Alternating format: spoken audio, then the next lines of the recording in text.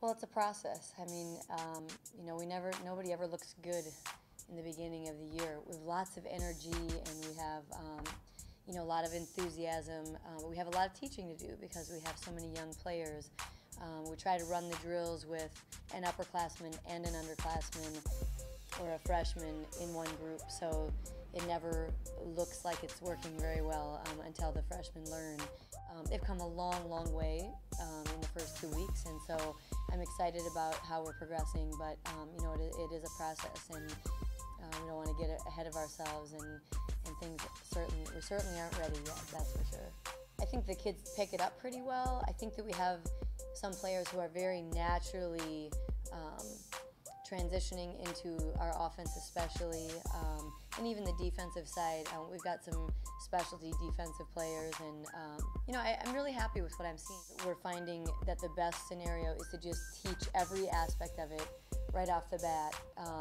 Try not to forget any details, coach them like, assuming that they don't know any part of what we're doing. I would say, Corey Coleman, Imani Gordon, and Kirsten Green are doing a great deal of that, the extra things that are necessary to progress the team. So the three of them, I think they're doing a lot of instructing on the court as well as the coaches, and that's nice to see. When we're in a drill, they can be talking to the girls as they're on the baseline looking in, or when they step off the court, they'll tell them, not this way, we want it done that way. And that's really great to see, because that helps us along the way to get these kids up to speed more quickly.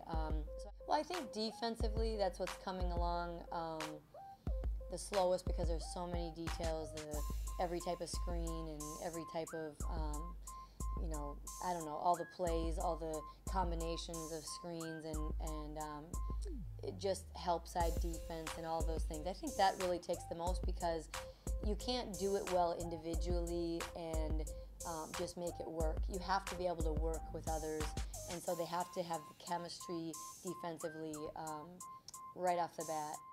What I see from the difference in the beginning of the season, just introducing these things to what's happening now, we've come so far in the first 2 weeks, and that's great.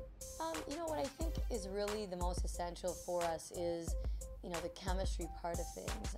I'm seeing a really positive interaction between the upperclassmen and the younger players. There's certainly a need both for our upperclassmen to depend on our freshmen, and also for our freshmen depending on our upperclassmen. So it's good to see that the give and take that's occurring out on the floor. I think that's really been a real bright spot for us in the first 2 weeks.